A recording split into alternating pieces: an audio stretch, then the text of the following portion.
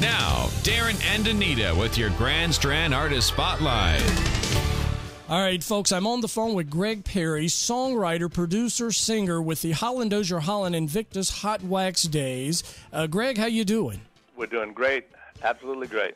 I tell you, out in L.A., you guys have got the warm, hot weather, and we're here on the East Coast, and we still have the 39-degree weather, man.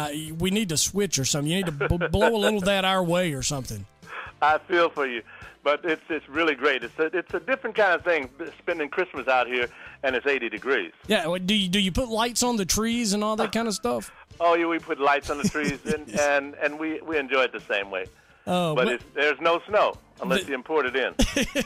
You need to get some snowblowers out there, or head. You could go east to Colorado, I guess, a little bit. Yeah. Anyway, Greg Perry, I tell you, folks, if you don't know who I'm talking to, man, he's a legend in songwriting. Songs with the chairman of the board like Paid to the Piper, Somebody's Been Sleeping in My Bed. I know it was 100 Proof Aged and Soul that did that song. Greg, what else have you done? I mean, I've went on BMI's website, and you've got like 6-7 pages of songs. Well, my first million seller was written with General, and that was Somebody Sleeping in My Bed. But my biggest record today was done on the Honeycomb Want ads, and we sold 3 million on them, and Taylor Dane sold 3 million copies, and several people have. We've had over 7 or 8 samples on that particular record. We just had a million seller on the Mary Mary. They did a song called Heaven. Right. So I've had several. I mean, it's hard to think about. Frida Payne, Bring the Boys Home. That was a million seller. I've worked with some major artists, Minnie Riperton, Etta James, different artists. So I really don't look at it a lot. My discography a lot of times. I just keep doing it. Right, you've done it, and I know I've written some of your stuff in researching that your career somewhat, I guess, started with Chess Records. Started with Chess when I was 17 years old. A guy named Billy Davis. The A&R director there and vice president gave me a job.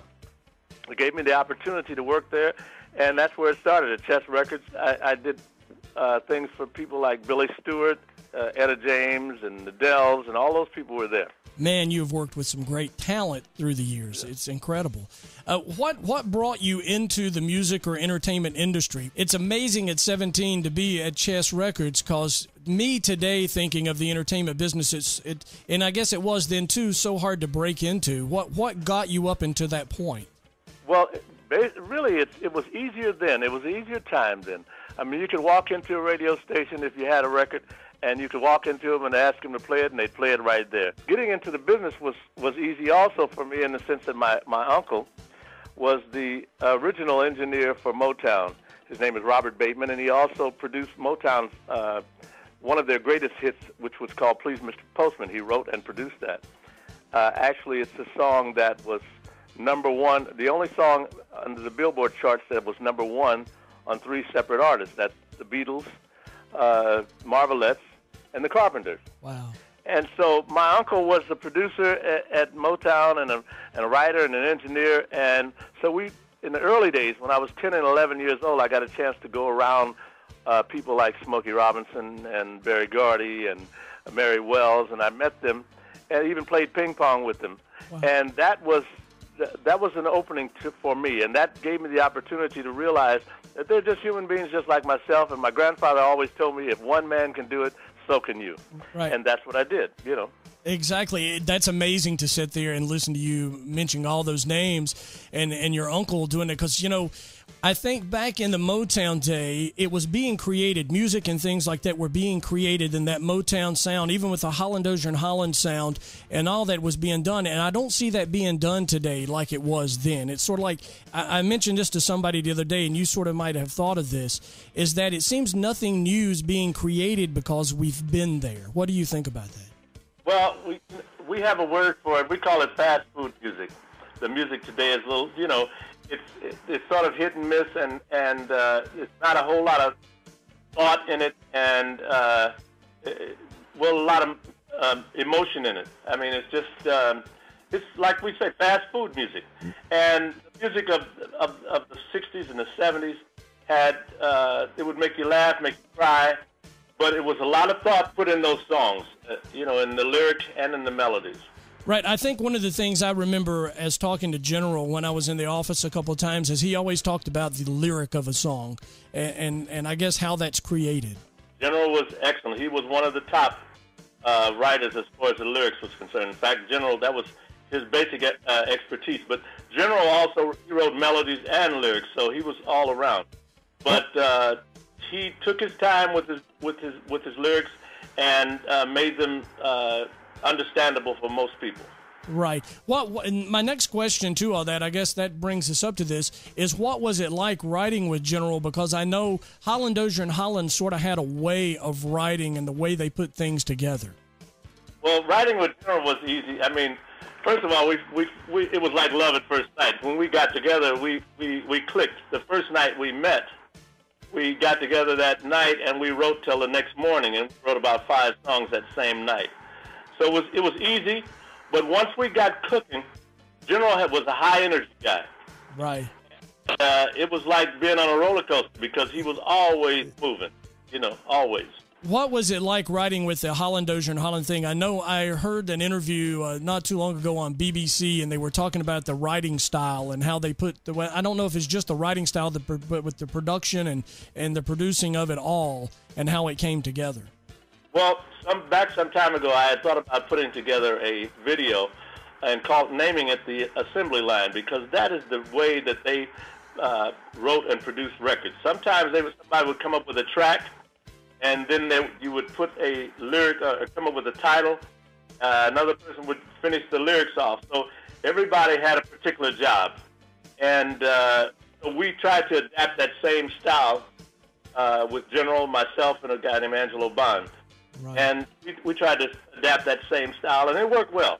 And now we're going to go up to the next question. I know you guys wrote the song Bittersweet together.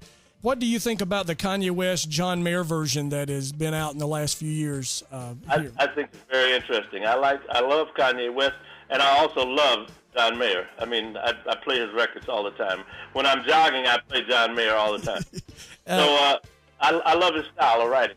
So I was really impressed, and I was really happy with the way they did it. I think it is a great twist on the Bittersweet itself, myself. It is. It definitely was. On our fan page on Facebook, on our radio site fan page, we posted a question, what would you like us to ask Greg Perry? So, Greg, here is a question from one of our listeners, and this is what they wanted your thoughts on. Okay. Their first part of it is, they said, today's music lacks the feel-good sound and lyrics, romantic, life-is-good feel sound of the day of writing back in the Motown era. Here is their question. What would you attribute to the decline in today's music, they feel? Well, I would probably say, it begins with radio. Radio, they have a pattern as to what they're going to play. And basically, radio has narrowed down what they play.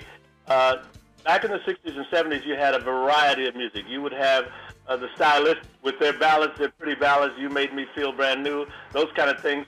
And then you would have somebody like Johnny Taylor doing Who's Making Love with Your Old Lady. So you had a wide variety of music. Well, what happens is radio has narrowed that variety of music down to just a particular genre. And if it doesn't sound like that, then it doesn't get played. I think you have to give a lot of fault. They carry a lot of the weight because you can't get played if if they don't play you, you can't get heard. Exactly, and it's sort of about talking what we did earlier about the early days of the creation of music and that sort of thing. And I guess radio at that time was in that too, with the creation of radio. And I think, what was it, in the early 80s is when they started separating radio stations and genres of music. You have top 40, adult contemporary, and country. So they've separated it all, sort of like what you were saying. Well, it's separated, but it's still very narrow. The only group that is able to play different kind of music is country.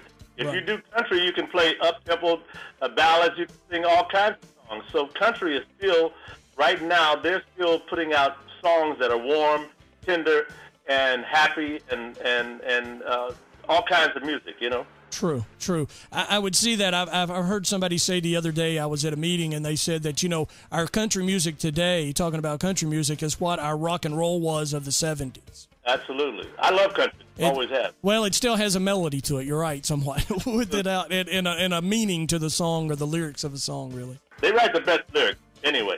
Greg Perry, I appreciate it so much, you taking your time out of your day to talk with us on the show and give us some insight to what it was like working with General and the Holland Dozier Holland days. And it's amazing listening to you go back about your uncle and the Motown and all that. It's just incredible. And hopefully we can have you on again soon and talk with you more about your career and what's going on now. It's my pleasure, and I would love to do it.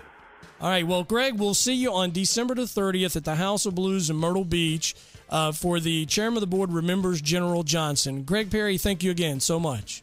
Thank you. Bye now. Darren and Anita on Grand Strand, a music evolution.